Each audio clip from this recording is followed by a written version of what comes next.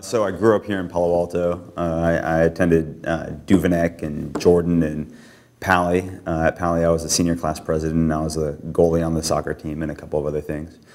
I moved to Atlanta. At first, I went to Emory University for a year, transferred up to Georgetown University after my freshman year. After college, I was a community organizer on political campaigns in South Dakota and Louisiana and Kentucky.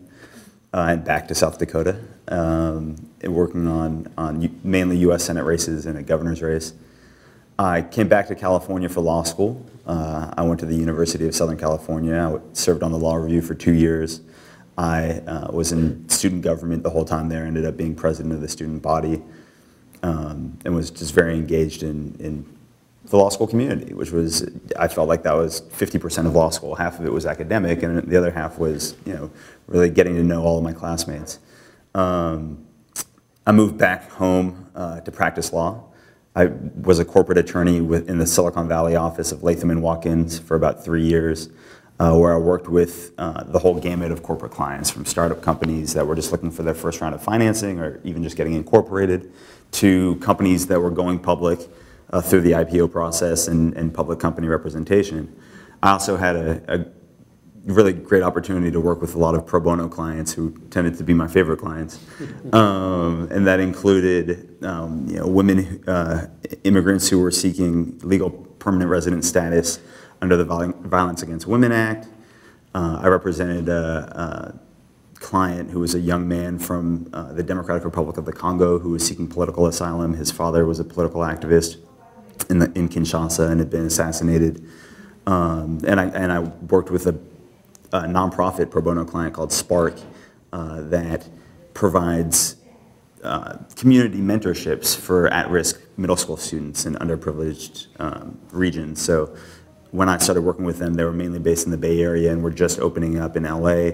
Since then, they've opened up in Chicago and are in the process of opening up in Philadelphia, so becoming a real nationwide nonprofit. And that was a really fun experience for me. During that time, and probably to my employer's chagrin, I was also really getting involved in the community. So I served on the campaign committee for the Measure A parcel tax measure in 2010. I was appointed to independent monitoring committee for the Clean Safe Creeks and Natural Flood Protection Program, which is part of the Santa Clara Valley Water District. It's a bit of a mouthful, and we haven't figured out how to condense that. But so it's an oversight committee for that program. And then in late 2010, I was appointed to the Infrastructure Blue Ribbon Commission here in the city. I'm also on the advisory board of an organization called the New Leaders Council for their Silicon Valley chapter. And it's a nonprofit that tries to bring people together, bring younger people together from diverse community or diverse backgrounds to give them the skills necessary to become leaders in their community, whether that's privately, through fundraising measures for teachers or for people who want to run for office. It kind of runs the gamut. I left Latham at the end of last year, at the end of 2011, and I'm now of counsel to a smaller law firm called Marino Yebri. They're a LA-based firm, and I'm their Northern California corporate counsel. And now I'm running for city council as well. You weren't doing enough, huh? No, I was bored on Monday nights, so. So how would your election to the city council make a difference? How would you fit in with this council? What unique qualities would you bring to the group of 9 that's up there? Sure. Well, I think, unfortunately, with Sid and Yahweh deciding not to run for re-election, that leaves a bit of a void in terms of someone representing the younger kind of generation in Palo Alto. 55% of Palo Altans are 44 years or younger. With the way things stand with Sid and Yahweh not running for re-election, nobody on the council would be younger than, I think, 49. So, I bring that perspective to discussions and deliberations. I'm also a Palo Alto native, which is kind of unique. I grew up here, wasn't born here. I was born in Dallas and moved here when we were 4, or when I was not quite 4. But grew up here, moved away for 10 years, and lived in a lot of very different communities, from DC to the town of 3,000 people in South Dakota, and then chose to move back here, because I loved growing up here and want my kids that I don't yet have to eventually have hopefully similar experiences. So, you know, and then as an attorney, that's not something, there are a couple of other attorneys on council, but I never think that's a bad deal when you're, you know, making ordinances. Yeah. Okay. Plus, sorry, you know, my experience on the Infrastructure Commission, where, you know, what we did was really just dive into this issue of the inadequacies of our current infrastructure assets, and that's something that the council is going to be dealing with a lot over the next couple of years. I think it was wise of the council, you know, initially they were going to try to accomplish or kind of tackle this issue in 2012, and then quickly realized that that's way too accelerated of a time frame. And so that's something where I think, having gone, you know, having been a member of the IBRIC, I kind of bring a depth of knowledge about some of those issues and some of the possibilities. I mean, the great thing about it is the opportunities that we have moving forward, and just making sure that we really consider all of them, and you know, set Palo Alto up for decades to come. So are you in full agreement with the recommendations of the infrastructure task force? And how would you describe your own views of the infrastructure priorities? Sure. We had 150 pages of recommendations, so I wouldn't want to say that I'm in full agreement with everyone, but I'm definitely in agreement, you know, with the goals as a whole. Specifically, you know, I think that I was happy to see the council adopt our recommendation to increase current infrastructure spending by $2.2 million a year, and I think that's something that we need to make sure stays that way, so that we don't slide back into the problem that we're currently in. The infrastructure management system, which is something that hasn't gotten as much kind of attention because it's pretty nuanced and technical, but this creating a system, an infrastructure management system that tracks all of our infrastructure assets and can create a one-page synopsis that the council and that senior staff can use to make sure that we're keeping up with our obligations in terms of our infrastructure assets is incredibly important. I definitely think we need a new public safety building. I definitely think that we need to rebuild the 2 new firehouses. Those were, you know, the public safety building was built in 1970 and was borderline obsolete when they moved in. And the 2 new firehouses, were built, I think, in the 50s, either 50s or early 60s, when fire trucks were much smaller than they are now, and when we weren't aware of the dangers of our firemen sleeping so close to the toxic fumes from the fire engines and all sorts of other, and they're seismically unstable. So those I agree with. I think you would put the public safety building at the top of the list in terms of infrastructure needs for the city. Yes, I mean, I think we have a lot of top needs, but I think that the public safety building is absolutely one. You know, to me, it's a no-brainer. I know that people, you know, other folks say, well, we shouldn't build a Taj Mahal to public safety, or people say we, you know, compensate our public safety officers too much and they don't deserve a public safety building. It has nothing to do with them.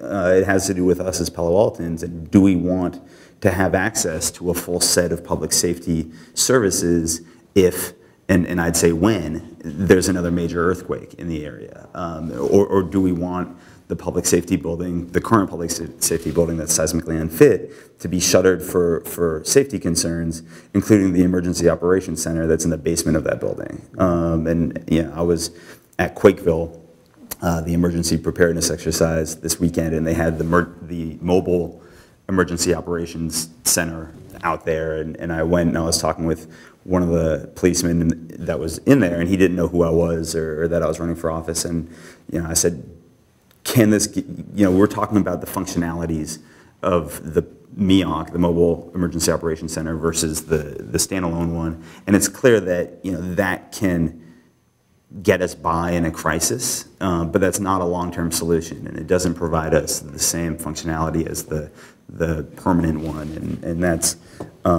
you know, yes, so that's something that I feel pretty strongly about. One of the recommendations of the infrastructure group was to not renew the lease at Coverly, the school district.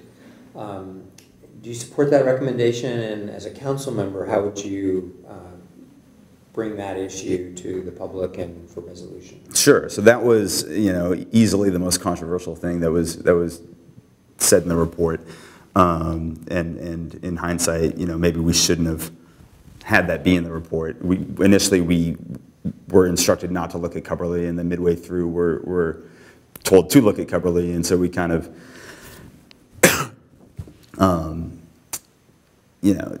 I don't want to use the word scrambled, but we rushed to come up with a recommendation. I think the Cubberley lease agreement is a perfect example of the city and the school district working together to address an area of need for the betterment of the entire community. Right, 25 years ago, when the lease was entered into, the school-age population was at a low. The revenue in the school district was falling short. The school district was selling off school sites to raise revenue, and as we all know, once you sell off a school site and it's developed on, it's gone forever. And there were folks in the community who had the foresight to say, wait a second, our school age, our student population will eventually rise again, and let's make sure that they have, that we maintain enough school sites to be able to handle that. That's not the case anymore. The school-age population is, I think, near or at a high. The financial situation of the city isn't nearly as strong as it was 25 years ago. The school district has already, begun purchasing sites for additional schools. They're currently renting out sites to private schools that they could turn into school sites. So when I look at the Cubberley lease, I look at three different things. There's the lease of Cubberley for about $4 million a year. For the playing fields and the dance studios and all Cubberley.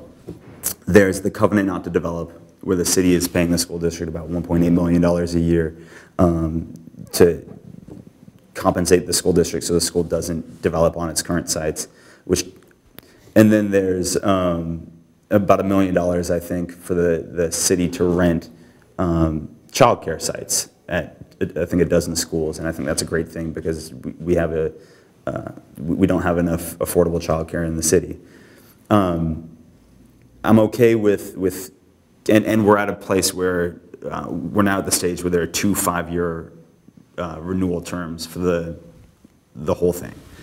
I'm okay with the city continuing to. I think it makes sense for the city to continue to lease Cubberley, for the $4 million lease. I definitely think that we should continue to rent the school sites for childcare for $1 million. I don't think we should continue the covenant not to develop. I think that is something that's clearly obsolete, and as the school district is looking to buy sites and has stated that they're looking now at finding another site for a 4th middle school. I was under the impression that we were maintaining Cubberley this way so that when the city or when the school district needed additional school sites, Cubberley would be that additional school site. And that's why the city's paid the school district, I think, upwards of almost $175 million over the last 25 years, to maintain Cubberley. I'd like to see it be a 10-year renewal.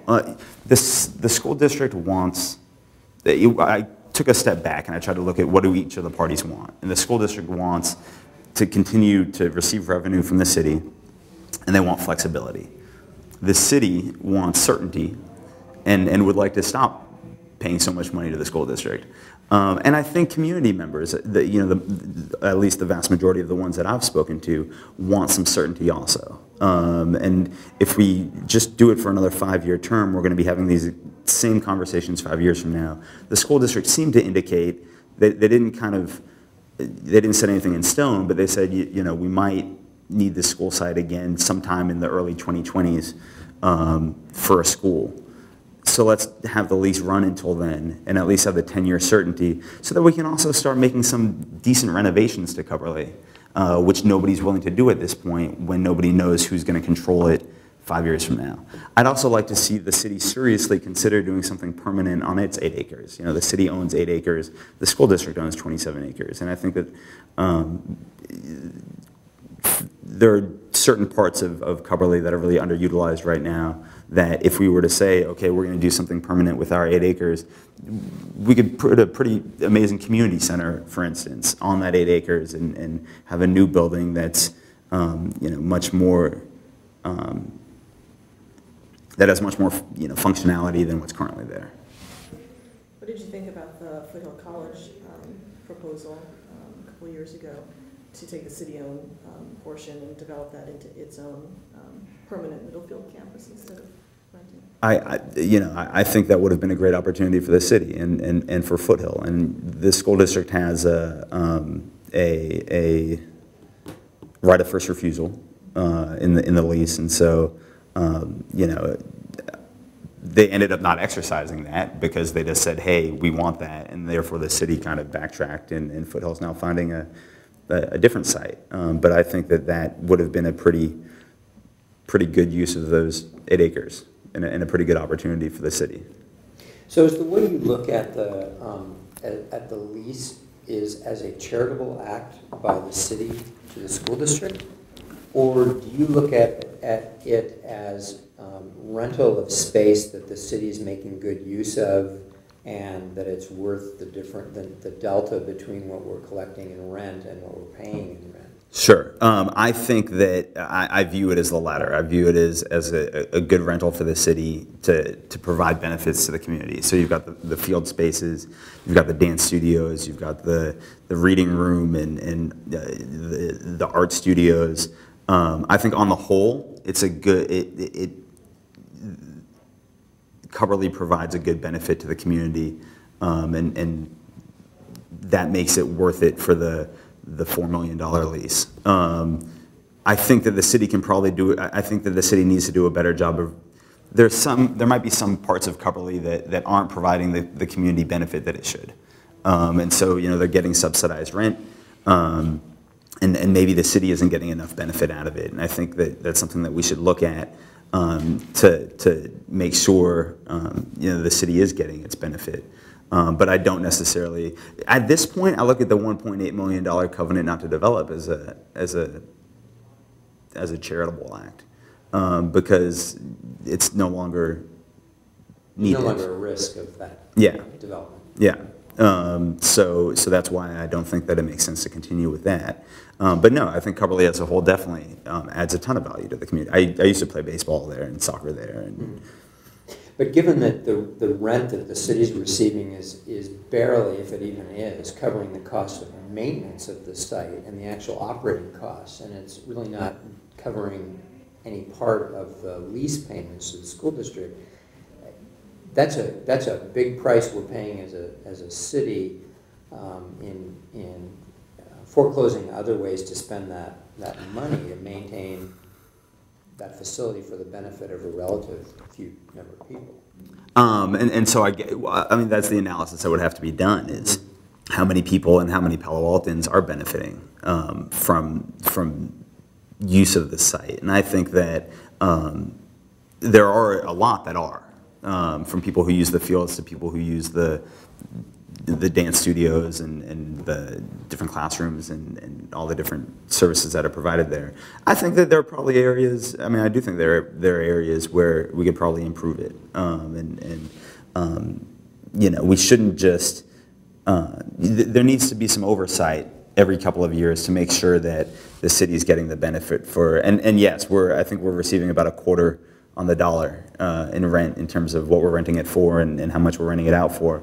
And that's something that, that's one of the things that a city does is provide programs to its residents. We just need to make sure that the residents are actually getting the benefit. I want to shift gears to development issues, and in particular some of these major proposals that are before the city, and the use of the PC zone, which has become sort of the preferred method of any major development in the community right now. Yeah.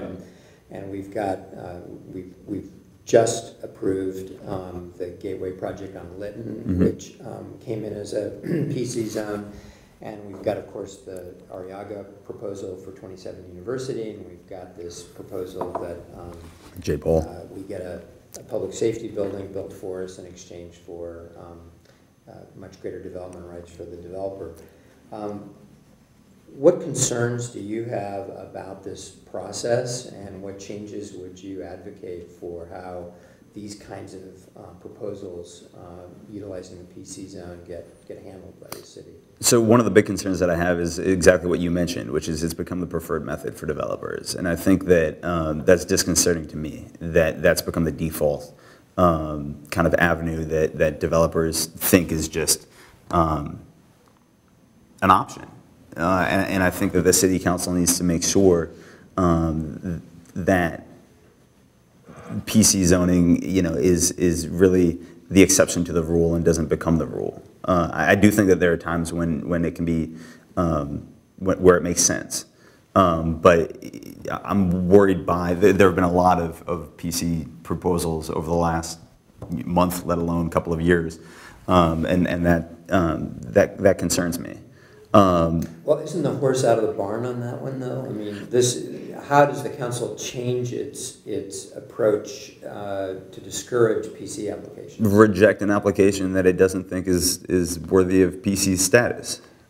Well, they could easily do that. Mm-hmm. You have to persuade a majority of your colleagues that it's not. Sure. And so, is that the solution, to just have the debate more vigorously and hopefully persuade others that those benefits aren't good enough? Or is some reform actually needed of the actual public benefit criteria, which really doesn't exist? Yes. So I mean, I think both things make sense. I mean, I think that we do need. I think that folks need to be aware that receiving PC zoning designation isn't a given, and I also think that we need to reform the process. And some of the reforms, to answer your initial question, that we need are, one is making sure that the public's really getting the benefit that is negotiated throughout this process. So there have been a lot of complaints that the council has extracted public benefits from developers, and then when you look 5 years later and the development's done, the public benefit doesn't exist. And so we need to do a much better job of oversight and making sure, both right after the project is developed and also 5 and 10 years down the road, that some of these public benefits, like open spaces, don't just become outdoor seating for restaurants. So we need to do a better job of that, and the council needs to make that clear to staff, and staff needs to create a process for having some oversight on that. We also, I'd love to see us find a way to quantify the benefit, both the public benefit and to the extent possible the benefit to the developer of being able to exceed the zoning regulations, and then try to define some sort of, not hard equation, but at least have a better idea for what is necessary for the community to receive in exchange for the approval of the PC status and the project. Because right now, that doesn't really seem to exist, and that's scary for the public, right? When they never have, when there's no sort of, set, not expectations, but where the public can't be confident that they're really going to achieve something of real tangible public benefit in exchange for dramatically increased development. Are you familiar enough with some of the more recent PC zone approvals to be able to say whether you would have voted against any of them? I'm thinking of the JJ&F Market PC, the Edgewood PC, the Alma Plaza PC, the Gateway PC. Not as much. No. I mean, not enough to be honest. Not enough to say. Not enough to know exactly what went into each decision and be able to say confidently that I would have or would not have rejected it. I think the Alma Plaza project is serving as a bellwether to everybody for what can go wrong. And for why, and for how the process has gotten out of hand a little bit as the project goes up, and as the development's being completed. But interestingly enough, I mean, your earlier comment that the council just needs to say no to these PCs, that's exactly what occurred in the portion of the development proposal of Alma Plaza that became so controversial. Council dug in and said, no, we're not going to accept this. That caused delays. The developer had to keep returning with new plans. Ultimately, a plan was approved. But it was that resistance to accepting a plan that seemed out of this community needed or wanted Mm-hmm. that led to that. But now we've got two big proposals that I wonder if especially as a lawyer, how you address the perceived conflict of interest that exists, where in both cases, the public safety building one and the Arriaga proposal that includes various public benefits, where the city staff has essentially now become advocates for the proposals and is working hand in hand with the developer to tailor those proposals to win council approval. Mm-hmm. How does the public interest get sorted out in that process? So one way, at least in regards to the Arriaga proposal, is through the ballot. And the fact that they are taking a couple of the pieces of the proposal to the public for a vote, I think at some point in possibly March of 2013, to approve the development on some of the parkland, and also I think it's the creating a new zone for the project. So that's a direct way, right, that the public gets to weigh in. But should staff be an advocate prior to that stage? It's a good question. I think that regardless of whether or not staff's an advocate, it's the city council's job to advocate or be a representative of the city, and not necessarily go along, or definitely not go along with staff's recommendation if they don't think that it's a good recommendation. And an example of that was the Animal Services Center, where staff recommended closing it down, which I think is what staff should have done. And the community rose up and said, no, this is something that we value, and here are some creative solutions to solve the problem. And the council took staff's recommendation and the community's buy-in and made their decision based on that. And I think that's exactly how this process should work. Yeah, it probably makes me a little bit uncomfortable that staff is advocating on behalf of private developer projects. That I'd rather see staff offer up a more objective analysis of the proposal. But regardless, city council's got to be aware of that and not take that into account when they make their decision.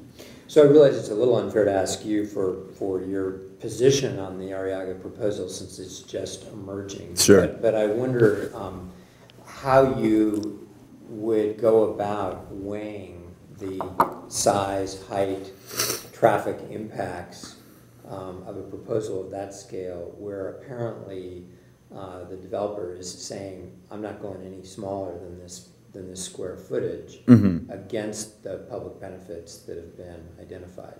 How are you going to, other than letting the voters say what they think of this in whatever form it comes to them, how are you as a council member going to balance those? That's the crux of what they've got to do, right? And I think Arriaga, again, as you mentioned, I can't come out as in favor or against a proposal that the details are just starting to emerge as of 1 o'clock this morning.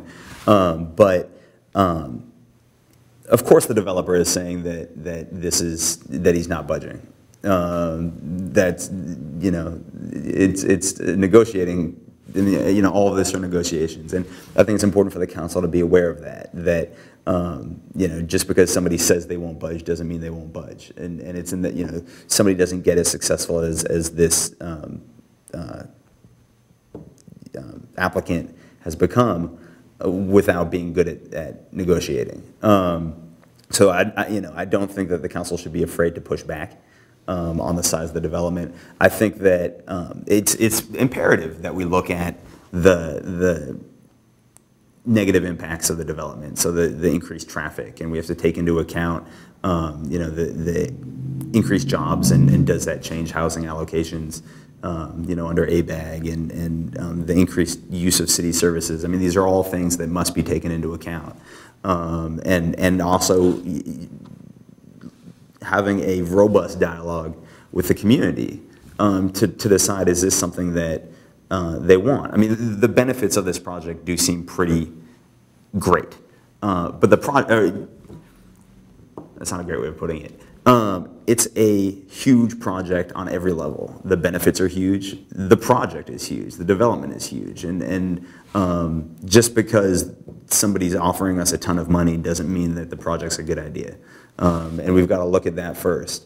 Does it matter at all to you that Arriaga is going to gift these buildings to Stanford? No.